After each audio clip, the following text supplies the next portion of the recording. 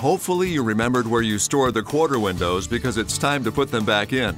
Stick the top corner into place using the Velcro. This will hold the window in place while you start the zipper from the forward edge of the window. Once you get the zipper started, move it only about 2 inches. Now you can easily tuck the door rail retainer into the door rail. Make sure the retainer is fully seated and properly positioned in the door rail. Tuck the window's body side retainer into place, starting at the rear of the window and working toward the front.